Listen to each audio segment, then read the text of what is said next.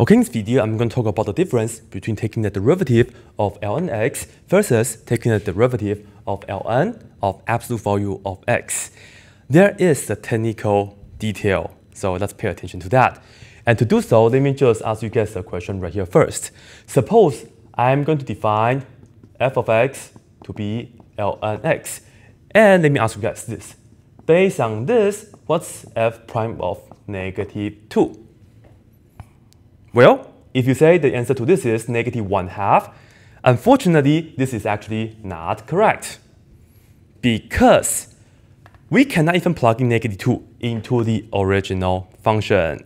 And of course, we are keeping everything real in this video. ln of a negative number does not have any real value. It does have some complex value, but we are not talking about complex number here. So keep that in mind. Therefore, this right here, it's not even a legit question in the first place. And let me just show you guys the graph to illustrate what I'm saying. Let's graph ln x. And the graph for that looks like this. Just this portion. And this is f of x equals to ln x. And of course, let's talk about the domain of the function. We always should pay attention to the domain. And in this case, x can only be greater than 0. So that's pretty much it. Therefore, here is the deal. When people say, let's take the derivative of ln x, and the answer is 1/x, we have to pay attention to, since this portion, right, the original function, has a restriction, x has to be greater than 0, we also have to make sure that this right here, x has to be greater than 0. So, you see that earlier when I asked you to plug in -2, if I plug in here, if you get just -1/2. But you are making a technical mistake because originally there's nothing in the graph. So of course you cannot even talk about derivative at all. And by the way, the domain of the derivative is either the same as the original domain or smaller than the domain of the original. Because of course, this right here is x greater than 0. And in this case, 1/x, the derivative domain right here, is the same as the original. Sometimes you may have a function, but if you differentiate that, the domain of the derivative is actually smaller. For example, the absolute value of x.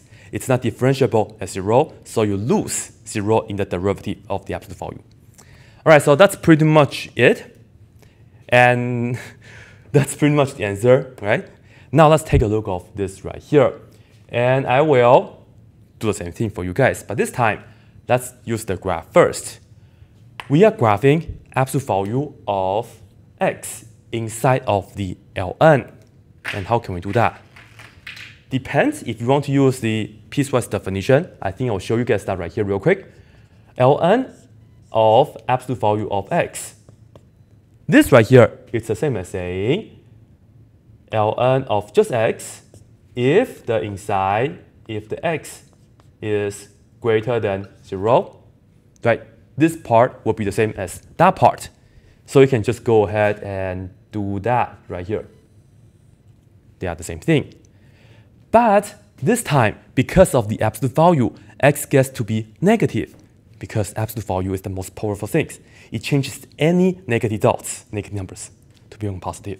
So if you ever feel negative, just take the absolute values to yourself, then you'll be positive. Anyway, this right here, absolute value of x is -x like this if x is less than 0. And by the way, ln of 0 is never defined, so you just don't have 0 right here. And for this part, it's just the left-right reflection, so you actually have this portion right here. This is the graph for ln of absolute value of x. And I will just write down the domain right here real quick as well.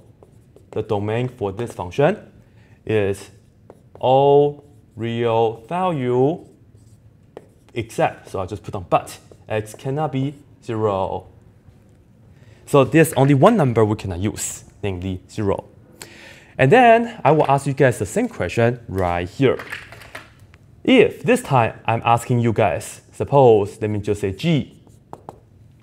Let g of x be ln with the absolute value this time, then what's the answer to g prime of negative 2?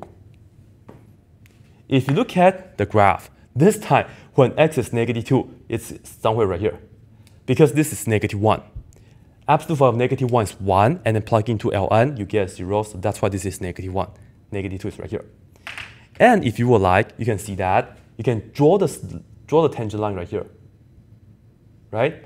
And the slope of this tangent line is precisely negative 1/2. And this is actually legit. So this right here is the answer. And now let me show you guys how to take the derivative of ln of absolute value of x. And you have to keep in mind the domain. And this time, the domain of the original and the domain of the derivative are actually the same. We don't lose any number in the domain of the derivative, right? Only when you have the pointy thing or vertical tangent line situation, you may have smaller domain for the derivative. But anyway, let's get back to taking the derivative of ln of absolute value of x. Here is the deal. ln of absolute value of x, right? The derivative of ln is just 1 over whatever you have inside. This right here, you technically should put down absolute value of x. And then you are going to ask yourself, what is the derivative of absolute value of x? Because you have to use the chain rule, right? And the derivative of absolute value of x is precisely absolute value of x over x.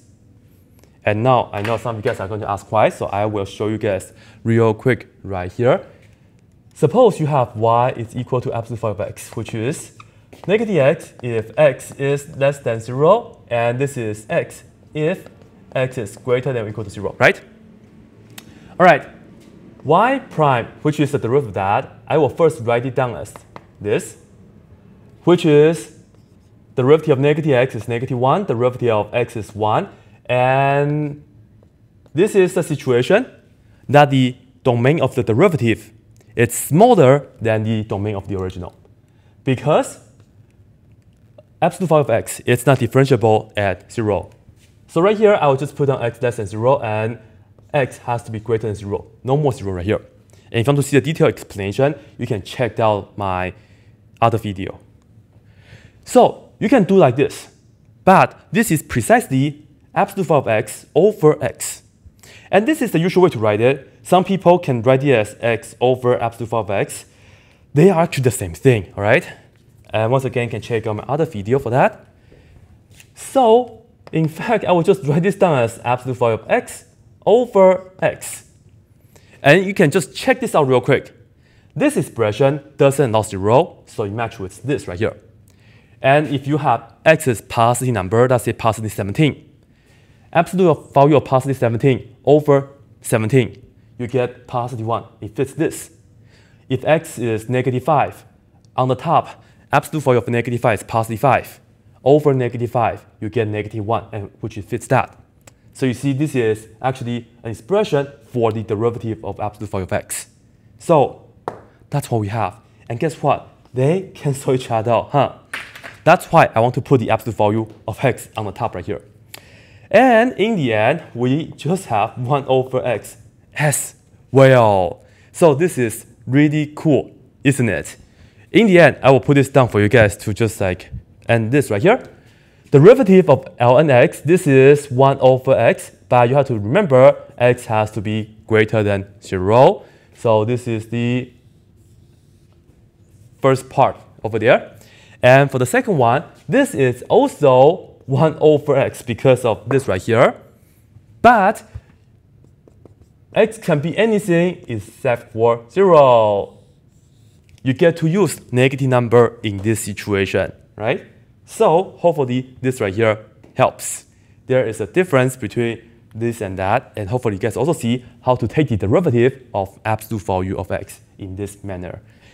Anyway, hope you guys like this video, and if you guys do like this video, please subscribe and maybe share this video with your classmates, your teacher, whoever loves math. That's it.